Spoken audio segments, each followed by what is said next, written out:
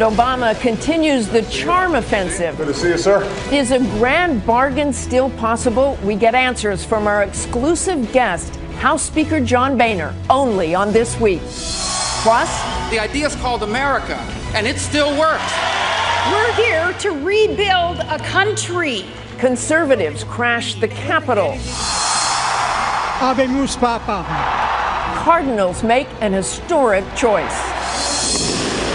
And the Pentagon adding new missile defenses on the West Coast. How serious is the North Korean threat to all of us? Plus, on the 10th anniversary of the Iraq War, ABC's own Bob Woodruff is here for a special look back. From ABC News, This Week with George Stephanopoulos. Reporting from the Newseum in Washington, Martha Raddatz.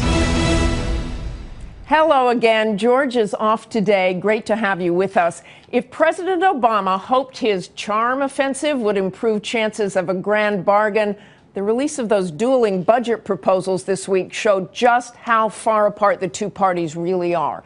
So where does it leave us? Is a deal more unlikely, or is there a glimmer of hope? Our exclusive guest will have a lot of say in whether it does happen. We're pleased to welcome House Speaker John Boehner. Good morning, Mr. Boehner. Good to be with you, Martha. It's great to have you here. I call it the so-called charm offensive because you don't seem particularly charmed. You wrote that outreach is always positive, but then you wrote you had heard it all before, saying it's going to take more than dinner dates and phone calls from the president. So were those dinners and meetings a good thing, or did it make no difference at all? Well, it's always a good thing to engage in more conversation, engage more members in the conversation that have not been involved up to this point. But when you get down to the bottom line, the president believes that we have to have more taxes from the American people. We're not going to get very far. If the president doesn't believe that the goal ought to be to balance the budget over the next 10 years, I'm not sure we're going to get very far. And this is the whole issue. We have a spending problem here in Washington, and it's time to solve the problem. Where's your trust level with the president? I mean, you're talking about these meetings as if they really didn't mean much. No, the president and I, as I've made very clear, have a very good relationship. We're open with each other. We're honest with each other. But we're trying to bridge some big differences. So do you trust President Obama? Absolutely. Absolutely. Absolutely. There's no issue there. Listen to what President Obama told George Stephanopoulos about the debt this week. We've already cut $2.5, $2.7 trillion out of the deficit. If the sequester stays in, you've got over $3.5 trillion of deficit reduction already. And so we don't have an immediate crisis in terms of debt. In fact, for the next 10 years, it's going to be in a sustainable place. Is he right that we don't have an immediate crisis? We do not have an immediate debt crisis. But we all know that we have one looming. And we have one looming because we have entitlement programs that are not sustainable in their current form. They're going to go bankrupt. How long do we have to solve our problems? Nobody knows where this is. It could be a year, 2 years, 3 years, 4 years. It's not an immediate problem, but we can So you agree with the president on that? Yes, but his point, as he went on to say in that interview, is that we don't really need to do anything at this point. And I would argue that we do need to do something. Well, the American people know you can't continue to spend money that you don't have. And that's what the president wants to do. The president also said in that interview that his goal wasn't merely to balance the budget. He talks about a balanced plan. What's balanced about a budget that never gets to balance? Let's take a listen to exactly what President Obama said about balancing the budget. No, we're not going to balance the budget in 10 years. My goal is not to chase a balanced budget just for the sake of balance. My goal is how do we grow the economy, put people back to work. And if we do that, we're going to be bringing in more revenue. If we've controlled spending and we've got a smart entitlement package, then potentially what you have is balance. A quick response to that. That's exactly the point. Balancing the budget will, in fact, help our economy. It'll help create jobs in our country, get our economy going again, and put more people back to work. The fact that the government continues to spend more than $1 trillion every year that it doesn't have scares investors, scares business people, makes them less willing to hire people. Is the grand bargain dead? I don't know whether we can come to a big agreement. If we do, it'll be between the two parties on Capitol Hill. Hopefully, we can go to conference on these budgets, and hope springs eternal in my mind. Senators Graham and Ayotte and other Republicans have said they're open to new revenue if the president is willing to do significant entitled reform. Is that something you could consider? And the Democratic leadership is reportedly now willing to sign on to entitlement reform if revenue is also on the table. Would you say no to that? The president got his tax hikes on January the 1st. The talk about raising revenue is over. It's time to deal with the spending problem.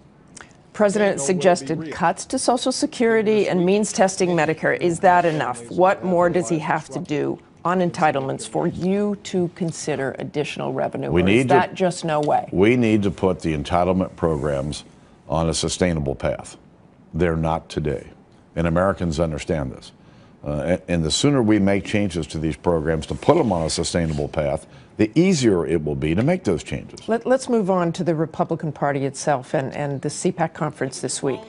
Two Republican senators and possible presidential candidates spoke at CPAC, Senator Marco Rubio and Senator Rand Paul, but they had very different messages about the current state of the GOP. Senator Rubio saying, "We don't need any new ideas. The idea is called America, and it still works." And this is what Rand Paul had to say. There is nothing conservative about bailing out Wall Street. Our party is encumbered by an inconsistent approach to freedom. The GOP of old has grown stale and moss-covered. Who's right? Has it grown stale and moss-covered? Listen, I think the issue with our party is pretty simple. There's nothing wrong with the principles of our party.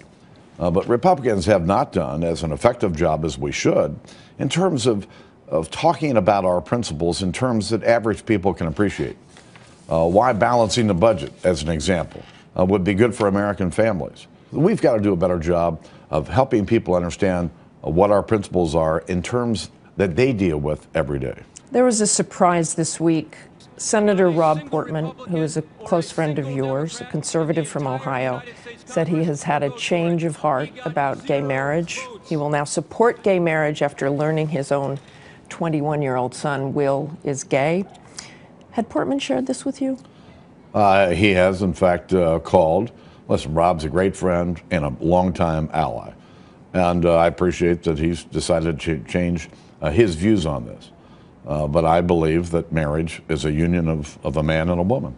Can you imagine yourself in a situation where you reversed your decision, as Portman has, on gay marriage if a child of yours or someone you love told you they were gay? Listen, I believe that marriage is the union of one man and one woman. It's what I grew up with. It's what I believe. It's what my church teaches me. And I can't imagine that position would ever change. I want to get quickly to a couple more topics. Gun legislation. Will you commit to have a vote on the House floor on any gun legislation the Senate is able to pass? If they pass something, I've made clear that we will review it.